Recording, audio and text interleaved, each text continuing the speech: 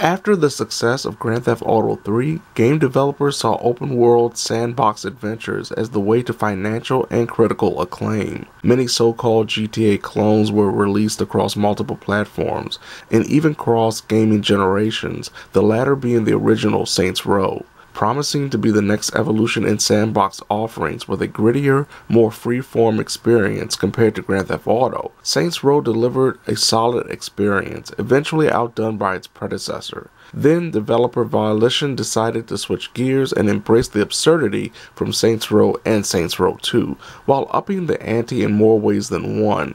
Nearly a decade after its original release, Saints Row the Third gets the remastered treatment, and I was excited about heading back into Steelport to play through another maniacal adventure.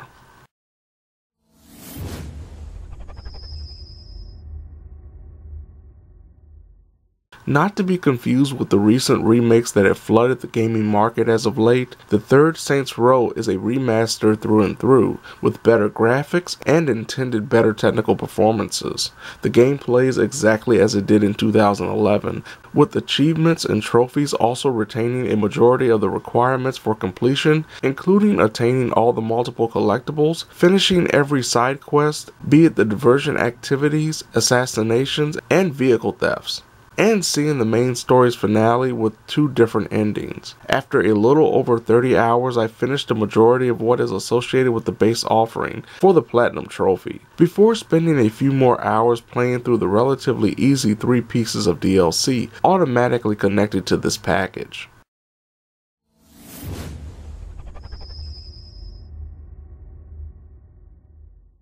Being a remaster of an experience that came out during the tail end of gaming's 7th generation, Saints Row the Third Remaster's initial presentation from a visual aspect is definitely commendable, with better and brighter environments to match the more detailed faces of the main protagonists. Vehicles arguably gain the most from an aesthetic perspective by being remodeled to resemble something more realistic than the horribly rectangular and almost cartoonish versions of what was presented almost a decade ago.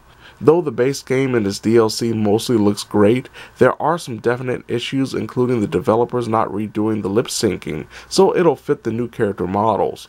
The audio is a mixed bag.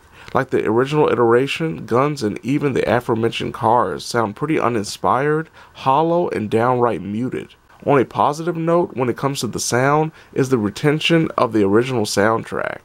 So much licensed music, including Kanye West's Power, Opeth's The Lotus Eater, Black Rock's Done Did It, and What I Got by Sublime all return in grand fashion, making it so easy to just sit around and let the radio stations play through an entire playlist.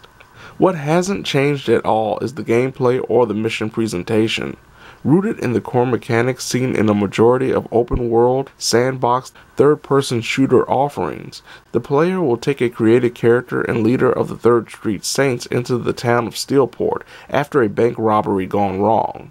The story plays out just like it did in 2011, where the criminal gang turned megastars try to assert themselves in a new town, with a few missions featuring choices that may boost a player's bank account or their much lauded cred, known simply as respect.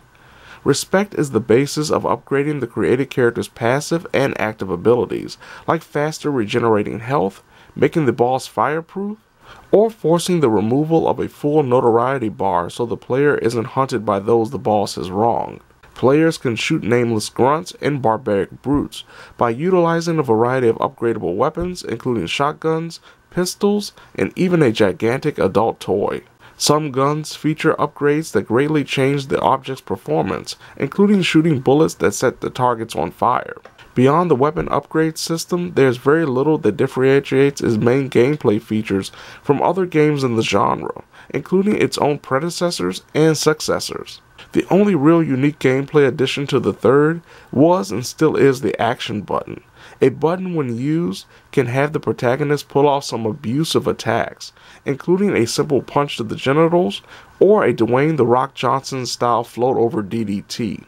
There aren't a lot of unique action button moments to see before the animations begin recycling, but doing something like leapfrogging an unsuspecting victim prior to punching said target in the mouth rarely gets old.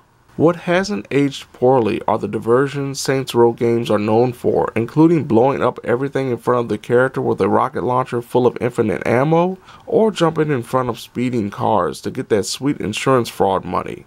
The side mission offerings don't overstay their welcome and aren't too difficult to complete, including optional assassinations, vehicle theft, and finishing the very grind-heavy in-game challenges, such as blowing up 60 helicopters and landing 500 headshot kills. All the modes from the original iteration return here, including the option of playing through the game's enemy wave-based survival mode, known as Horde mode.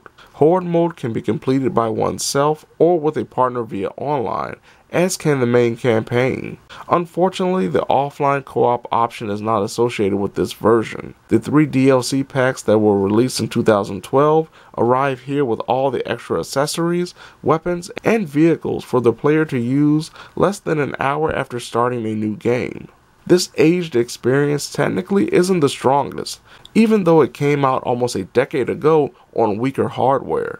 Beyond the graphical inconsistencies and gameplay functionality still rooted in 2011, including the inability to change the controller layout on consoles to fit more modern standards, Saints Row the Third suffers from frame rate drops and bugs, such as vehicles getting stuck in the ground when driving. On the PS4, the Third can go from running smoothly to hiccuping, to the game actually freezing for a second or two. This stuttering frame rate problem is more than just an annoyance, as it can affect the player succeeding in certain missions, including the rather frustrating heli assault.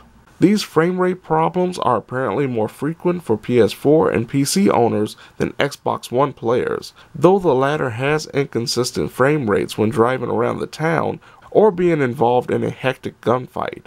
During my entire playthrough, there was only one major crash and no corrupted saves.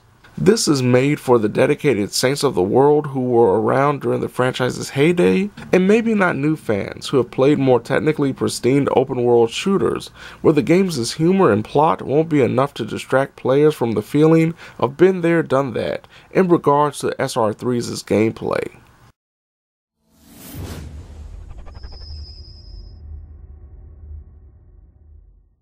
This is truly the optimum Saints Row the Third package when everything works right. The gameplay and mode offerings are still as wild as they were in 2011, with a lot for the player to take part in, especially with the addition of all the DLC. But the inconsistent technical issues are the game's biggest flaws. For every time the game runs smoothly, there's a time when the frame rate frustratingly drops to 0. Not to mention graphical problems and other bugs that can hinder progression. Until these technical issues are fixed, it's hard to fully recommend this package, just like not recommending standing in front of a naked guy running around with a phallic object the size of a baseball bat while drugged out of his mind. This naked thing better than I thought you were. I mean, this feels right. Shit, we can leave them like this. I say we let them out.